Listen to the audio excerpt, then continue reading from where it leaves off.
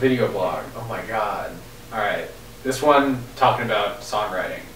This is like a pretty personal topic for me because it's actually something I struggled with for a long time, which sucks because as a musician, you have to fucking make songs, and if you can't do it, you feel like a piece of shit. So this is something I got over and learned to write not only better songs, but write more. So I feel like I have something to share. So one key thing is that creating something is better than creating nothing. It's easy to write songs and not think they're as good as other bands, or to just say, well, this isn't as good as what I really want to create. But writing songs is better than writing nothing at all. I mean, if you want to be in a band, you have to eventually make something. Not only is it better to make songs just for your own like practice and development, but if you're not creating anything, like, you might as well just quit. I mean, you're not putting anything out there for people to consume and to listen to and enjoy. Beyond that, people will probably like your songs a lot more than you think. I mean, it's really easy to get self-critical, and you're your worst critic. But people will probably like your songs a lot more than you will. One thing I heard, shout out to Ben Keeney, is if you pick your favorite band, is every song they've ever written the best song ever? No, like, even your favorite band probably has songs that you don't like or you think are just okay. So not every song you make either is going to be like the greatest song ever. But when we tend to write songs, we usually compare to like that one awesome song that we're listening to lately, like the hit. But we don't remember that that's one track on a 15 song album, and the other 14 songs suck or are just okay. So that trap of comparison is really toxic. Don't do it.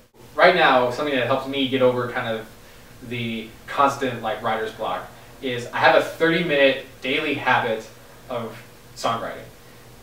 There's a few reasons why this has totally transformed the way I write songs and made it so much easier. So the first reason is that I used to write for like 2 or 3 hours, and I'd have this like long chunk of the day, and that would be my songwriting time. Okay, first problem with that, it's hard to find 2 to 3 consecutive uninterrupted hours, especially if you're in school or you work, and I've done both at the same time.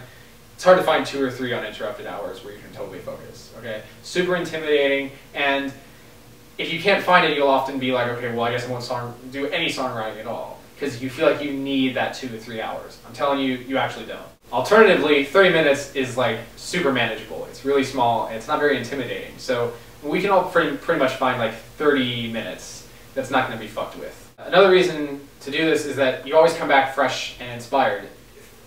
30 minutes, it's like just enough to like do something, to like put something on paper, and then you have to walk away from it after the 30 minutes. So then when you return, like the next day for me, you've had that time to like process what you've written and to kind of come back to it with a fresh perspective. So you're not just getting stuck in the quicksand of the song you're writing. You kind of get like this bigger picture perspective on what the song should sound like. So then when you come back, you know how to fix that riff that you were just stuck on the next day. So there's often going to be low-hanging fruit the next day, and that'll just like boost your confidence, because you'll show up to like start writing music, and you'll be like, oh, I remember, I want to fix that riff from the next day. Because it's 30 minutes, you'll write just a little bit, and usually what I notice is that I'll finish an idea and just barely start the next one, and I'll just get enough down to get excited about it. And then when I come back the next day, not only am I fresh and inspired, but practically, like, the task I have right there, I know exactly what I need to do. So that low-hanging fruit is super helpful for actually getting stuff done, for getting progress, for being productive with your songwriting. And then another thing is that 30 minutes is short enough that you basically have to do something. If you have like a 3-hour songwriting session, it's easy to like say, well, I'm gonna fuck off for 10 or 15 minutes. But if you only have 30 minutes, you pretty much have to use the entire 30 minutes. And I think in some cases, the intensity of that, plus the fact that you're not taking like breaks, or your mind's not wandering, you're not fucking around on Facebook and shit, you're actually gonna be more productive. So I think that's another thing. It's like considering like sprinting versus like running a marathon. That sprint is gonna be like more intense because it's just a short, focused amount of time. If you do want to up the ante with this and actually try to write more, maybe do this 2 or 3 times a day. I do recommend you take about an hour break in between each songwriting session. Again, that'll just give you that like fresh perspective so that you come back and you're not wasting time like sitting there like, oh, what should this sound like? Somehow if you just walk away, your subconscious is gonna like write the song for you. Not to get like too woo-woo, but I tend to believe that the song is already written like inside you, and as a songwriter you have to, it's more like being a sculptor, you have to like kind of dig it out. You have to like clear away all the bullshit. It's like meditation, you kind of have to clear away all the bullshit and let it kind of come out of you. I think taking a step back, not letting yourself get frustrated and kind of stuck in the quicksand of the song, that helps you write more and write faster in the long term. And by the long term, I mean like a week to a month. And my last piece of practical advice here is I recommend you do this earlier in the day. As the day goes on, more and more people will fuck with you. They'll interrupt you, and they'll either like actually interrupt you, like they'll call you or come talk to you, or they'll need something from you that will require your effort, your attention, require activity and action from you. But moreover, as people like fuck with you, you're gonna be less like focused. You're gonna be more distracted with thoughts, thinking about work, school, whatever. And like I was saying a second ago, like that mental baggage, that mental debris, you need to clear that out, in my opinion, to get the song really out there and get it on paper. So I recommend starting earlier in the day, as early as possible. For me, it's usually like 10 a.m.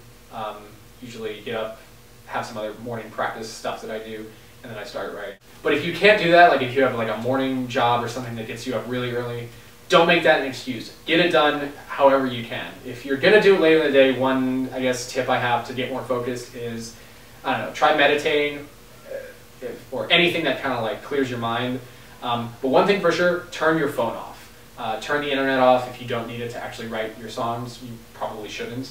But don't let anyone distract you. If you live at home or if you live with other people, communicate to them that you need 30 minutes for them to not fuck with you. I think most people who you have in your life will respect that. And again, that's why 30 minutes is so awesome. You can usually check out of your life for 30 minutes and there's not going to be any tragedies. 3 hours, if someone's calling you, maybe your boss or something, like a friend or your girlfriend, if you don't get back to them in 3 hours, that can be bad. 30 minutes, people usually won't notice. Alright, this video is done. I'm going to stop there. Just some practical tips for songwriting.